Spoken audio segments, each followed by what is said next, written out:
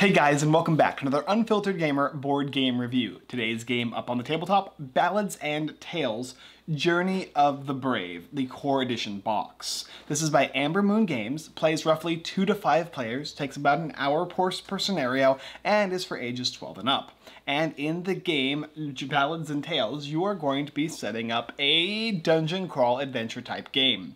Each player is going to choose one of many different classes, as well as their starting items. They're going to be thrust into an adventure of their choice, and usually hopefully starting from the beginning and moving on. And there's also going to be a dungeon master, one who controls all the monsters and fights against the other players. This being a one versus many game. To begin the game, you're simply going to set up the main board. Each character is going to go to town and buy their items based on how much currency they have from the previous adventure, plus their starting equipment, as well as, of course, anything that scenario requires. They'll get thrust into the adventure in some way, shape, or form, and they'll go through the story and try and attempt to complete some type of objective, whether it be to save or rescue somebody, or protect somebody, or destroy some type of monster, or some objective location. And if they can do that at the end of the game without being completely eliminated, they win. We'll talk about the setup, how to play, and of course my review. So normally in the setup portion, I will show up the complete setup of the game and what you need and all that kind of thing. But this game is very, very dynamic, and you can kind of choose what you want as the adventurers. And as the dungeon master, you're going to take the adventure booklet and you are going to turn to the page of the adventure. And based on that adventure, you're going to follow the setup on the right-hand side of the page. And this will tell you what your dungeon or setting is going to look like. So instead, I'm just going to briefly explain what it is that's going to be happening. The first thing is, while the players select their character as well as their standee, they're also going to go to shop and use the currency that they have on the back of their character board and any currency that they might have from other adventures, and they're going to choose items. And items all have a cost on the middle right, as well as a sell and a buy value, and then their stats and of course any bonus abilities. And they'll be able to purchase these guys here. As these guys are purchasing their items, and if you can use weapons that are magical, you can go ahead and purchase spells as well, the Dungeon Master is going to set up the game board, and I have already set up one here. The Dungeon Master will set up a campfire location, which is where the heroes are going to begin, any objectives like these pitfalls that you see here, 3D terrain, as well as, of course, all the tiles. Additionally, they'll set up any monsters that are visible and any monsters that may or may not be monsters in locations that are not visible to the adventurer's eyes. There's also going to be hidden traps that the Dungeon Master will set aside, as well as any bonus tokens and or monsters. Some different scenarios are going to let you have additional bonus items. Like in the first one, each of the adventurers, or at least up to 3, are going to be holding bombs. And these bombs are going to be used to defeat these little pits here. So the adventurers are going to be dealt out 3 bombs to be able to utilize. There's also a bunch of decks. You're going to have the deck for equipment. You're going to have a deck of cards that's like treasures that you will find along the way. There's spells and etc.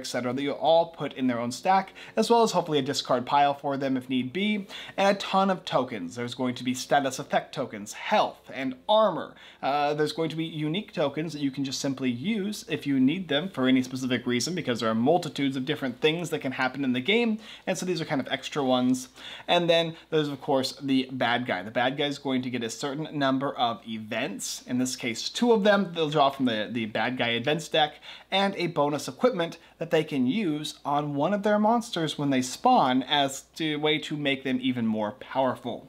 The other thing you'll need to have is the bad guy player. The DM is going to want to have all the monster sheets, which will have all the monsters, including all of their equipment, their health and all that, etc., available to them. After you've set up as the DM the board, and as the adventurers, your character, the standee, and any items that you want, as long as everything else is set up and ready for you to be able to access, you're ready to play the game. While Ballads and Tales may look to be a little intimidating and daunting for new players, it's actually quite simple as to how it plays. There are 4 phases, and only 2 of them are going to be mainly relevant. The first phase of the game is the start of the adventure phase, basically like the starting of turn, starting of round, in which you will do any beginning of round effects. If there are none to be dealt with, you'll just move on. And then it's player actions. Player actions take place like this. Each player will get to take their actions in full until all actions have been taken. You're going to get 2 actions for each of the characters, and if you're playing one player could play with multiple characters. If you're playing 3 players and a DM, each player can play with one of these adventurers, etc., etc. The 2 actions you're getting are like stars. I kind of call them sonic rings. You can use them to move, you can use them to interact with certain things. You'll be utilizing them for using specific things like fire arrows or maybe a healing mist spell. And you're basically going to use them as much as you would like. Each of your characters are going to have stats. They're going to have their melee and ranged attack, whether they have a dodge, how much movement they have. If they need, they can drink, depending on how strong they are, being able to consume alcohol. And finally, their HP, as well as any other special bonus effects. In the middle here, it just displays what type of armor and equipment that you can have. And just like most dungeon crawls or RPGs, you can only carry specific things for specific characters, and you can switch in between ranged and melee weapons interchangeably, which is nice as well. If you want to move, will spend 1 ring, 1 action point, to move your base movement, which is up to 5 for this character, up to 4 for this one, etc., etc. And then, of course, you can choose to attack if you would like. After each player takes these actions here, the DM is going to go. And the DM plays similar to the characters. Any visible unit that is evil is going to get 2 actions, and mainly they're going to be moving and fighting, and they're only going to be the ones that obviously the players can see. However, there are a bunch of units that are hidden around the board, and the DM is allowed to use 2 movement points to move any of these guys. So for instance, if I'm the DM, I can choose this one guy here in the house, and I can move him 2 spaces, and that would be it. Or I could, of course, maybe choose to move him 1 space, and maybe him 1 space as well. DM characters function just like player characters in the fact that they can open doors and go through windows, are able to move and fight, and if they have an ability they can use one, etc., etc. After me as the DM have played my actions for my visible characters and my 2 actions for my non-visible characters, it goes to end of phase. End of phase functions like the beginning of phase. If there's anything that needs to be done at the end of a phase, it happens. Otherwise, back to the beginning of the round, in which case, anything at the beginning? No. Players move and attack, and then villains go as well. And it rinses and repeats until one thing happens, or I guess a few multiple things. But the main thing is the heroes need to finish their quest. And the main quest of the first round is you have these holes in the ground that are popping up a bunch of kobolds. And the heroes, you have to use these bombs to throw the bombs into the wells in order to stop the kobolds from coming out. And if they can get rid of all the kobold nests, as well as defeat any visible enemies, they will win the game. Heroes will lose if heroes are A, wiped out all at once, or B, wiped out without being able to resurrect any of the other players. Typically when you're out, but there is some unique items that will allow you to res players when they are dead or when they have fallen, basically. So don't get knocked out as players. And that's basically how you play the game. I'll go into a little bit more detail with my review as to how you use things and how interactions with the board work and maybe some of the campaign, but just so you know, the game's really simple as far as it goes. Heroes take actions, the villains take actions. If there's a beginning or end of round effect, then it will happen. But otherwise, go until somebody completes an objective. Okay, now before I get into my review, there's a few things I want you to take into account that I have taken into account. This is a prototype. A lot of it was printed as the designers, with their own designers' printers, etc., etc. So it will not be the same quality as you see here in the final version, which most likely will mean that it will be of better quality. But as I can see here, there is a bunch of time and love and care put into this game. All the 3D models are really cool and everything looks to be printed out very well. In fact, the artwork for this game is excellent as well. I feel like I'm in the world because of all these unique pieces of terrain. And you can also be changing doors out. When you open a door, you'll be switching a door from one door that is closed to an open one. Some doors will be revealed as locked, so when somebody tries to open a door for an action, they will check to see if it's locked. The DM might put a lock token there and thusly they can no longer get in until they have a key, or they may just not be able to get in, period, which is a unique little mechanic that I actually really enjoy. There's barricades that you can actually destroy that have about 8 HP that can house archers that are of the enemy's disposition. There are chests around the field that you can use action points to open to draw new and unique treasures that you'll be able to get. Actually, it should be these ones here, that you can use to equip or use to spend as food, etc., etc. There's a bunch of cool stuff. I really also like the hidden enemies. Sometimes they're just noise. It could be just a rat rattling around. Or, in fact, it might end up being an archer. Or maybe it is a poisonous snake. And there's a bunch of enemies that are going to be moving around the board and trying to manipulate where the players are able to move and how they move. Speaking of that, pit traps. All of a sudden, a hero moves onto a space that actually had a type of pit trap. You'll place that there, the hero will suffer that effect, and then afterwards, difficult terrain. Awesome. So the environment mixed with the art feels like you're playing the campaign, and it does it really, really well.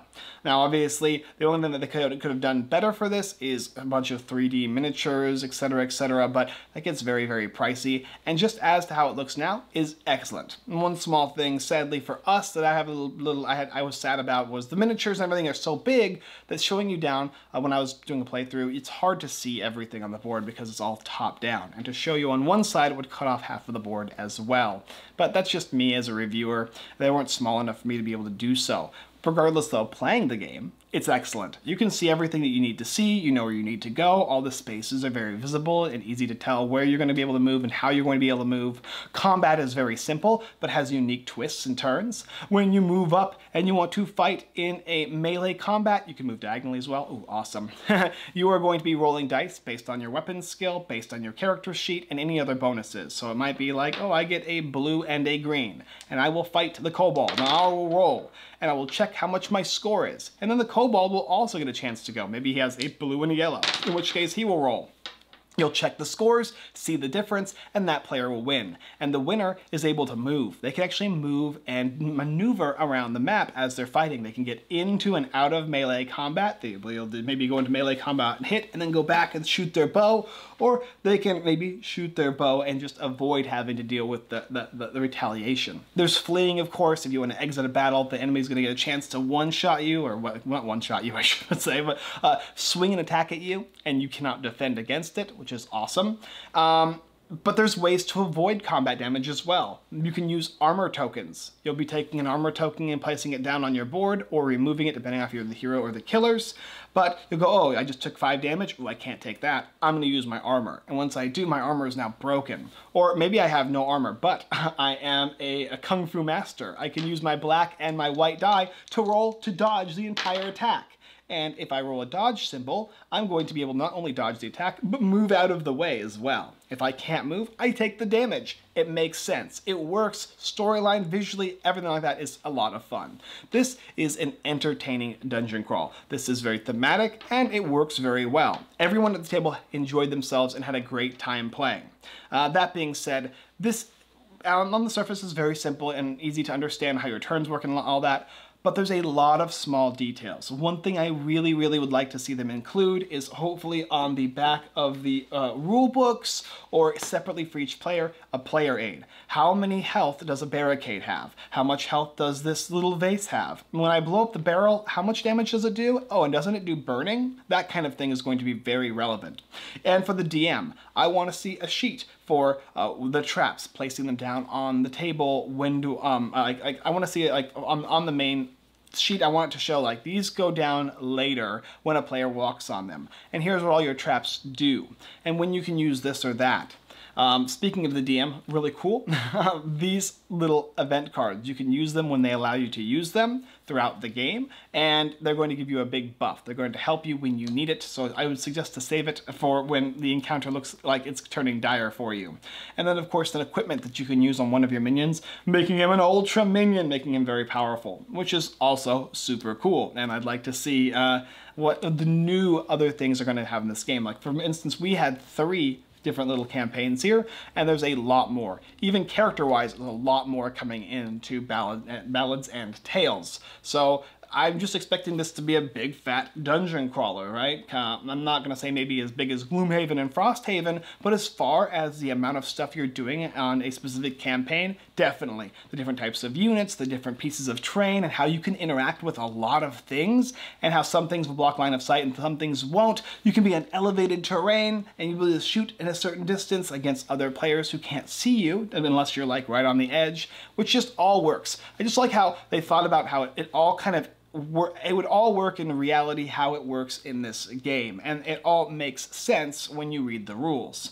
Overall, Ballads and Tales is an excellent dungeon crawler. It's a lot of fun for both the bad guy and the good guys. It doesn't feel like as a bad guy I'm just okay, my enemies have to move in this direction. This is my only choice, and I have to specifically try and attack this guy here. No, there is a lot more choice as the bad guys, which makes this a way more enjoyable experience than per se the game I played, which was The Goonies, where I'm just like, okay, this has to happen. I'm just kind of like an NPC, but we can't use NPCs, we can't use a robot to do this, so in fact I have to do it. No, I actually felt like I had some autonomy in the game, and I was able to foil the heroes in certain ways, and I made mistakes. Like, oh wow, I made a huge error in judgment. It's not like I just specifically had to do this, I did it and it was a bad option, which is amazing to feel as a DM.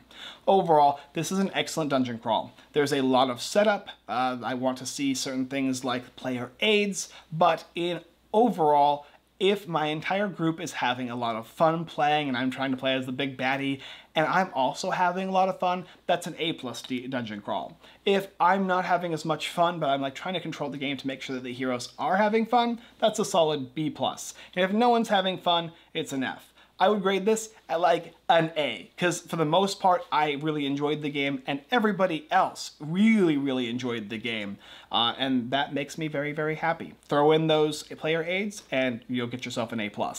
Thank you guys for watching another Unfiltered Gamer board game review for the game Ballads and Tales, the core box, which means there's going to be a lot more content for this game as we're playing it. Oh my gosh, look at my hair, it's going everywhere.